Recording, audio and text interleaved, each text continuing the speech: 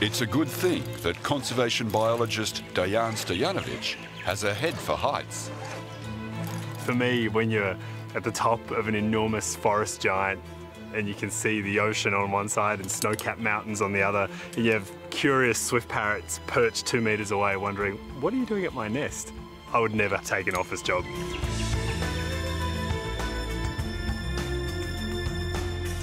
Dejan studies swift parrots because less than 2,000 are left in the wild. 2 years ago, he was shocked to discover their population is being decimated by sugar gliders. Back in 2015, we brought you the amazing story of the world's fastest parrot, the swift parrot, and how it's being eaten out of house and home by a bizarre predator. 12 months later, we've returned to Tasmania to find out what's changed for this endangered species to survive. This is a good news story. Thanks to generous donations, Dejan and his team have installed hundreds of nesting boxes in areas free from sugar gliders. Your couple of bucks that you threw to our random internet campaign has literally bred baby parrots this year. It's been amazing. Each summer, every swift parrot in the world flies to Tasmania from the Australian mainland. The birds are looking for a safe hollow to lay their eggs and raise chicks. Magnificent trees like this Tasmanian blue gum are absolutely vital to the many animals that use its hollows to nest and breed. But it takes at least 150 years for these hollows to form, and that's the problem. There's just not enough of these old trees left. Swift parrots have two very distinct habitat requirements. They're related, but they're separate. They need enough food, but they need also enough nesting sites. And they can't breed in any decent numbers unless there's enough food, but no one can breed unless there's hollows. So having those two quite separate resources overlap in space and time is critical. When they breed, swift parrots feed only on flowering blue gums and black gums. But these trees don't flower every year. Dejan and fellow researcher Matt Webb have studied the flowering patterns long enough to be able to predict where the birds will go each year.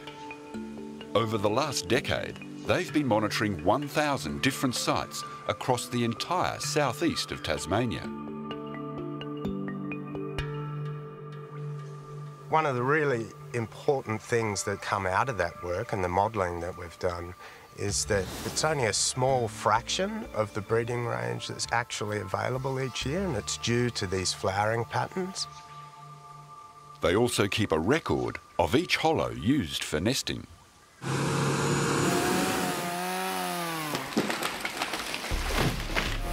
But industrial logging, land clearing and firewood collection all take their toll on this scarce housing stock.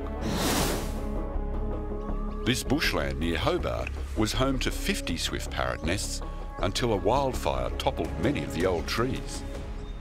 Nearly 2/3 of the hollows were lost within 6 months of the wildfire, so a really big spike in collapse of both the hollows and the trees that supported them.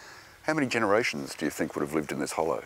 Well, it's hard to say, but I can say that over the decade that we've included this hollow in our monitoring program, we've had swift parrots nest here twice, and musk lorikeets, tree martins, green rosellas, owlet nightjars, probably sugar gliders as well. Unfortunately, its life is over now. On top of habitat loss and a shortage of hollows, the parrots also have a surprising predator.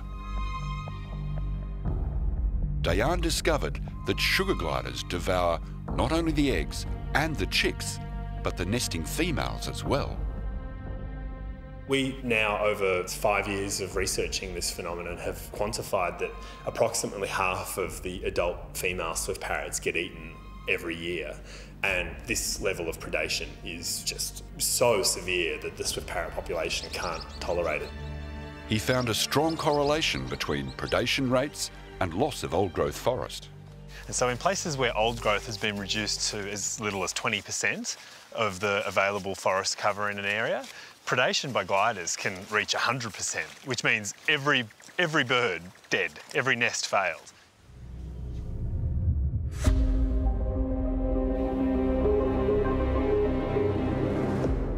Sugar gliders were introduced to Tasmania more than a century ago. While they're now common throughout the state, the good news for swift parrots is that they haven't made it to the surrounding islands, like here at Bruny. Swift parrots that nest on the islands, on average, have extremely high success rates. In excess of 99% of the birds that nest on Bruny Island do really well. Which led to an ambitious plan.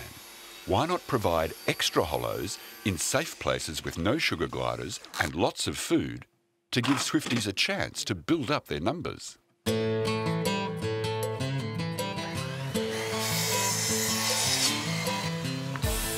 They designed a nesting box based on the average dimensions of a swift parrot nest.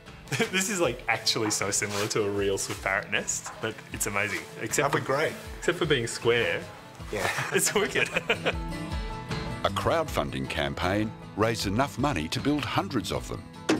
Their campaign attracted support from some of Australia's leading cartoonists, like John Kudelka. As a political cartoonist who deals with politics most of the time, it's incredibly heartwarming to see people given a chance to help and to trust that that help will be followed through on and to actually put their money where their mouth is.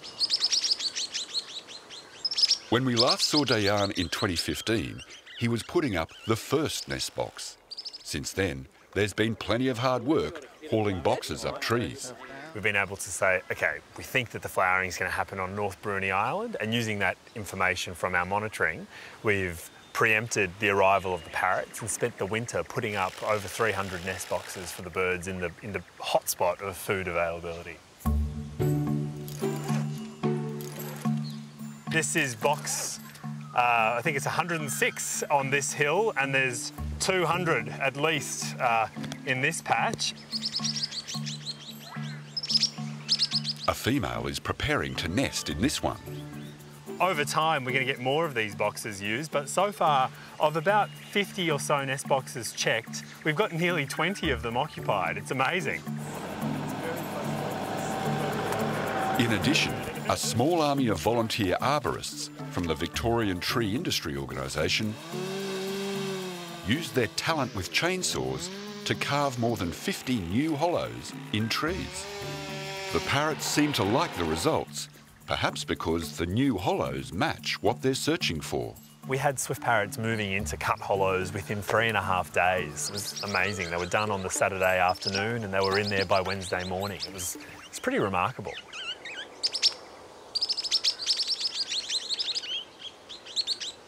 This is the first carved hollow on this hill, and it has eggs. It's amazing. Population modelling by Dejan's team found the species could be extinct in just 16 years. That led to its listing as critically endangered. Any extra birds in the population extend that extinction date. It's chicks. 1, 2, 3, 4. In a natural hollow, he finds the first hatchlings for the season. Most of my job is walking around finding dead parrot nests, and so it's quite a pleasant thing to be able to look at these nestlings and know that their fate is not going to be determined by sugar gliders, it's going to be determined by the amazing conditions that are available this year for these birds. By doing things like deploying nest boxes on glider-free Bruny Island and enabling more birds to have the chance to breed in a safe place, we're buying some time for the swift parrot population until we can figure out how we're going to manage the sugar glider problem on the Tasmanian mainland. The lethal possum trap he trialled last year didn't work. Now the idea is to test a natural hollow that's glider-proof. A light-activated mechanism that shuts the door at night might keep the eggs and chicks safe from nocturnal gliders.